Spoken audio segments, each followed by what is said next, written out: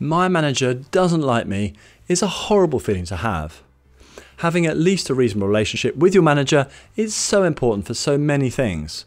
Firstly, your happiness at work. Secondly, what work and projects you get involved with. Third, your career development. Fourth, your promotion and bonus prospects, to name a few. Knowing what actions you should take to improve how much your manager likes you gives you a big confidence boost, reduces the stress of the situation, and gives you a positive way forward. We're covering there is a lot you can do to quickly and proactively change how much your boss likes you. As harsh as it sounds, don't expect your manager to change. Work on what you can do to change how you view and approach this important relationship. Throughout this video, I'm sharing practical tips that really do influence how much a manager likes you. I've used each of these for decades with a massive range of managers, and they do work.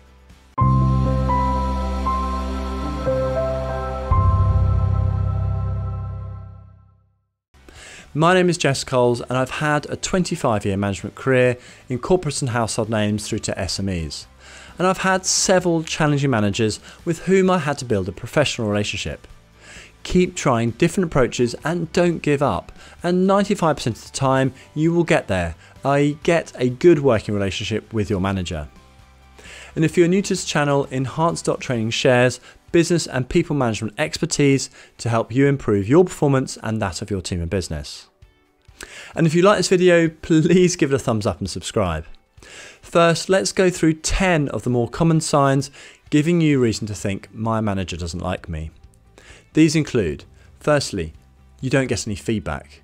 Secondly, you can't get your manager's time. Thirdly, you're being micromanaged and are shown very little trust by your boss.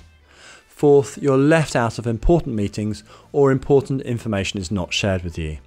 Fifth, you only get negative comments or criticism from your manager. Sixth, you are treated differently from others in the team. Seventh, you're overlooked for interesting projects or opportunities to build your skills. Eighth, your manager doesn't want to get to know you or doesn't appear to be interested in you on a personal level. Ninth, your manager doesn't appear to be interested in your career development. And 10th, you get low bonuses or are not considered for promotion. You may be working for a difficult manager, or even worse, a toxic manager, in which case your colleagues would also be experiencing many of these signs. Take a look at our videos on both of these situations for more help. If you're experiencing several or many of the signs we've just been through, and these are not being experienced by your colleagues, then you are probably right to be thinking, my manager doesn't like me. Although it may sound harsh, it remains a fact. It is your responsibility to improve the relationship with your manager. And it would be nice if your manager also worked on improving the relationship, but you shouldn't count on this. Your career is absolutely going to be affected by a manager that doesn't like you. Their career might be inconvenienced at worst by a team member not liking them. Because of this big imbalance, take ownership of the relationship. It is 100% in your best interest to do so. So let's look at what you can proactively and practically do. The first action to take when you're thinking, my manager doesn't like me, is to build a professional relationship first. You must adopt a positive mindset towards your manager. If you don't like or at least appreciate your boss, it will show. Most people don't like other people who don't like them. Mentally focus on what your boss does well rather than what they don't. Keep reminding yourself of their positive attributes. Keep a positive attitude towards them. And I appreciate this can be really hard to do when you feel your boss doesn't like you. Focus on building a professional relationship first rather than a friendly relationship, which will give you confidence and take some of the hurt, annoyance and stress out of the situation. 3 good starting points to build a professional relationship with your manager are, firstly, to ensure that you're doing at least an average job, preferably a good job. More on this in a sec. Secondly, that you're displaying a positive attitude and you're focused on helping the team. And third, you go out of your way to actually support your manager. If you're not doing at least these, then building a professional relationship is going to be hard. Your mindset and attitude are huge factors which impact how you do everything at work. Work at building a positive approach and mindset first and foremost. Your mindset is entirely within your control. And I do appreciate that it's not easy if you're constantly getting the feeling my manager doesn't like me, or worse, they are being a difficult manager too. Do whatever you can to develop a positive mindset and keep working at displaying this with your manager and with your colleagues. It will pay off. 5 good signs of a professional relationship include: firstly, you trust each other and work to support each other and the team. Secondly, you respect each other, your respective strengths and abilities, and what each of you brings to the team. Third, both parties are self-aware and work to keep the relationship strong and productive. Fourth, you have open communication, i.e. you share information, views and opinions, anything that will help the other person do their role well. And fifth, honesty. Both parties are honest with each other, providing useful feedback, ideas and suggestions to improve what the team does. Take the lead with your manager and work on each of these from your side, regardless of what your boss does. Keep at it and your manager will find it very hard not to reciprocate with similar behaviours. The second action to take when you're thinking, my manager doesn't like me, is be good at what you do. Doing the best job you can is a massive part of your manager liking you. The better the job you do, the less your manager has to do themselves and the less they have to worry about. It is hard to dislike or be difficult towards a person who is doing a good job and doing it in the right way. Work hard to do the best job you can. Here are 8 actions for you to focus on to do a good job. Firstly, make sure the quality of your work is to a good enough standard or better. Secondly, pay attention to the details of your work, which is a good way to move your output from okay to good. Third, meet the deadlines agreed to deliver your work on time. Fourth, manage expectations of your manager carefully. Keep them informed of where your work is and let them know well in advance of problems or challenges to when you can deliver the work. Fifth, find out from your manager exactly what their expectations are of you. The tasks and the projects, as well as how these should be done, i.e. your approach and behaviours. Sixth, look out for problems and issues within the team and think through at least one practical solution, and then make sure your manager is aware of the issue and your suggested solution. Seventh, help your team members to meet their deadlines after, of course, meeting your own. And eighth, ask your manager if you can take some of the tasks they don't like doing away from them. If you're not doing at least a reasonable job, you're going to be causing a headache and problems for your manager. If this is you, it should not be a surprise you feel, my manager doesn't like me. Do the best job you can and work to be good at what you do while supporting your manager and the team around you. The third action to take when you are thinking, my manager doesn't like me, is to make sure you are not the problem. When you are annoyed, frustrated, angry, worried, etc., and you have an external reason for those feelings, it is really easy to ignore what you might be doing to create or make worse the feeling that my boss doesn't like me. Take an honest look in the mirror. Think about your actions and behaviours towards and around your manager. Early in my career, I had a terrible manager. I didn't know what to do about it, and so I did nothing. I didn't communicate with my manager much, and I concentrated on doing my job, hoping the problem would go away. It didn't, and my actions or lack of actions made the situation much worse than it needed to be. Don't make my mistake. A checklist of things to avoid doing include: firstly, not proactively keeping your manager informed about what you're doing. Secondly, doing a bad job, making mistakes, missing deadlines, submitting poor quality work, etc. Third, you complain publicly or privately a lot, or only state the negative side of a situation. Fourth, having no or little understanding of your manager's expectations when doing your work.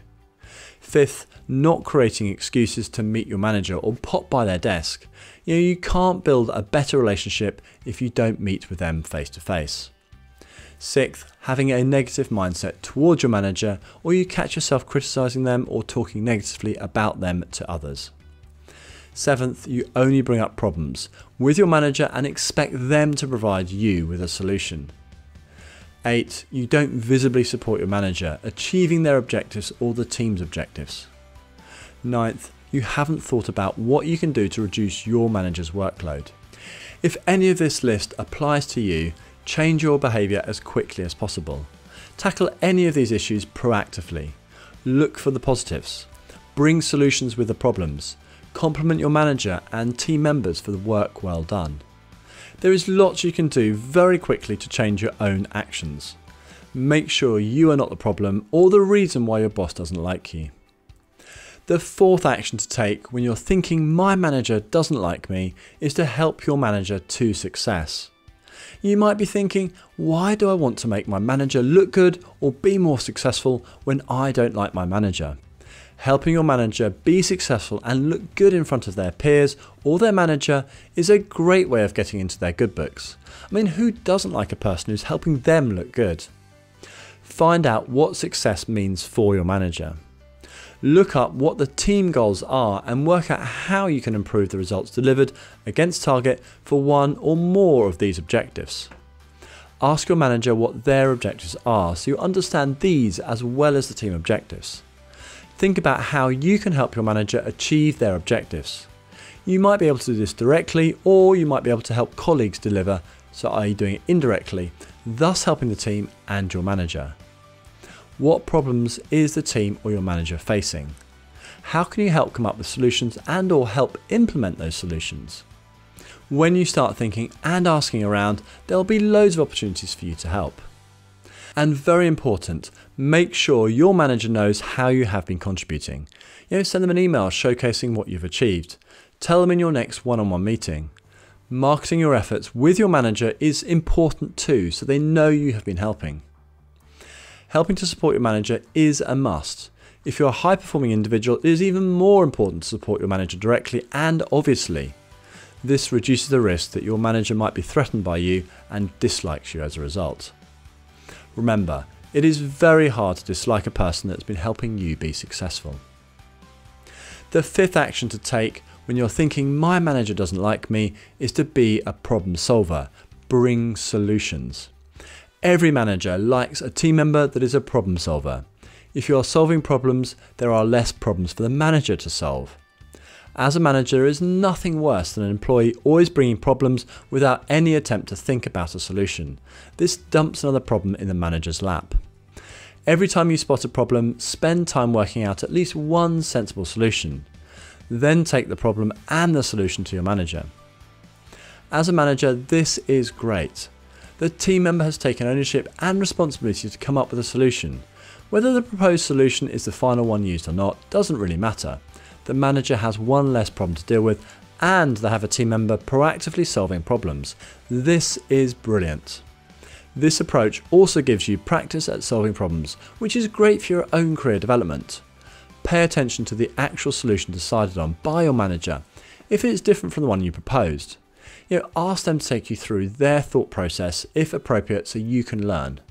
To be even more likeable, organise the implementation of the solution with your team members or implement the solution yourself. This further reduces what the manager needs to do. Be a problem solver and make your manager's life a lot easier. Managers will love you for it, and it won't be long before even the toughest, most difficult manager starts liking you a lot more. So in summary, we have gone through 10 signs your manager may not like you and 5 really important actions to take to improve that feeling you have of my manager doesn't like me. It does take confidence to start each of these actions. If you're struggling with your confidence, please start one action and work on that. Doing this will give you some confidence. Then add another action and so on. Each of these actions work. I've used each of them for over 20 years on a massive range of personalities and with over 30 different managers. They work. Enjoy a better relationship with your manager. If you have any questions, please leave them in the comment section below and I'll get back to you. Thanks very much for watching and I look forward to seeing you again soon.